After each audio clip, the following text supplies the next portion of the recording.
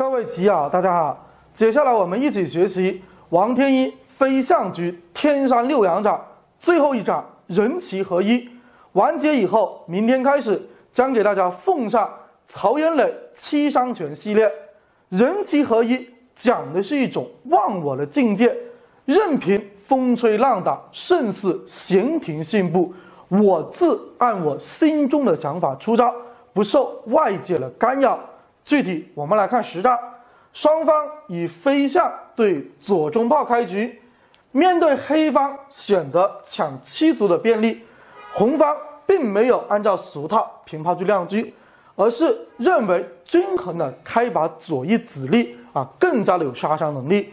对此，黑方比较强硬，试图用足底炮来限制红方跳马，但王特我行我素，很自信，还是按照自己的想法把马跳出去了。大不了你过兵，我就高向的去卒。这种打法看上去有点憨厚，也就是笨一点的意思。但是红方给出的一种信号就是，我有点没太在乎你在干嘛，我按照我的想法来很自信。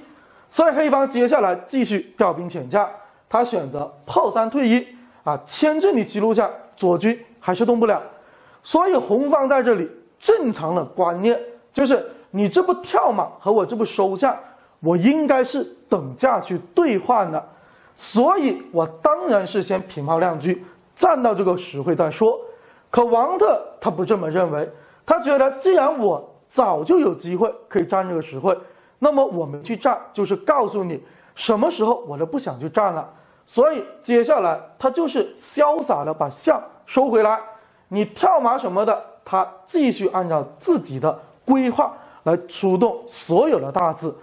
那么刘老素有楚霸王之称，所以虽然是老同志，但还是有一股力拔山兮气盖世这种冲劲在里面，哪里受得了被对方这么冷漠，根本就不回应我们。如果夸张一点，有点藐视的感觉。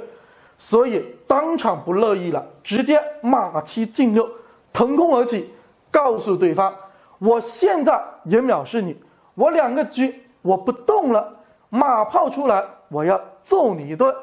对此王特也是信手拈来，炮进五，既然你给我这样，我就要了这么一个结果。以下黑方当然就是马六进五，强取中兵。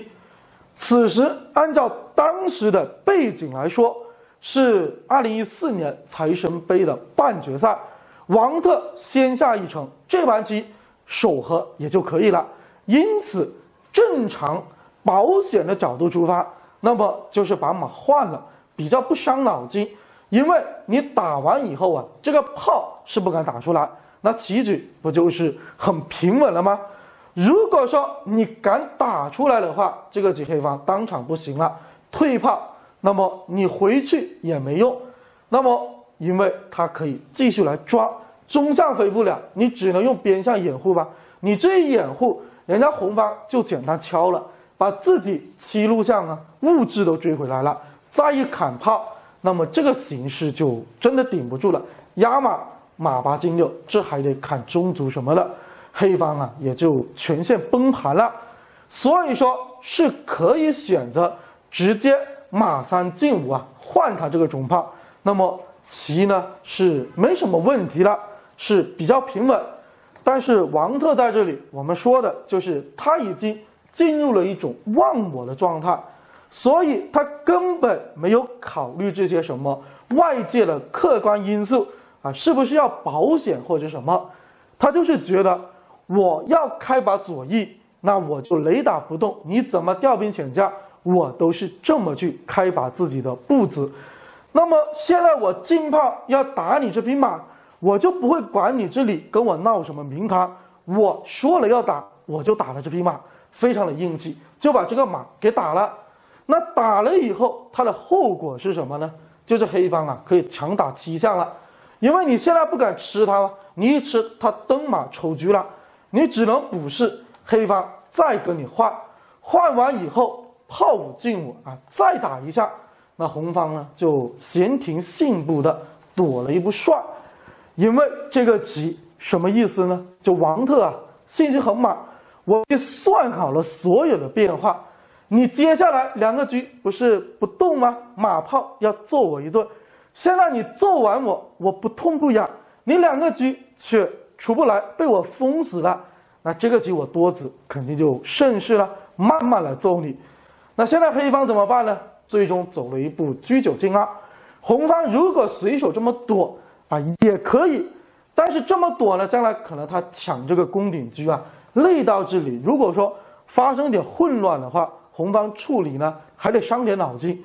所以王特在这里下的就非常的简练了啊，叫了一步杀，占据累大，再来封锁你这个左车。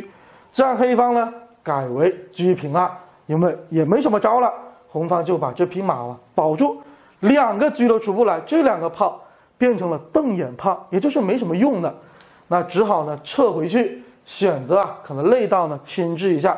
那红方呢处理的就是非常的就是简单了，直接你来牵制累到，我躲到中路了，黑方炮撤回去。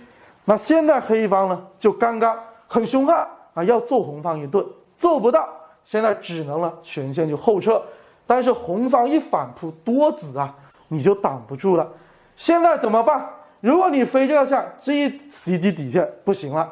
如果你飞3象的话，他应该直接给你换完以后车2进6，这一吃中兵，2个车出不来，对战没杀伤力，这一吃啊动摇国本了，连空头炮都没有了，这个棋还怎么下呢？所以说黑方很无奈，选择了炮4平7。那么红方走的是车2进6，这招棋也很细腻。如果说先去下炮2进2的话，有可能他直接撞了，等你一打呢车9平7啊，可能有些乱战的机会。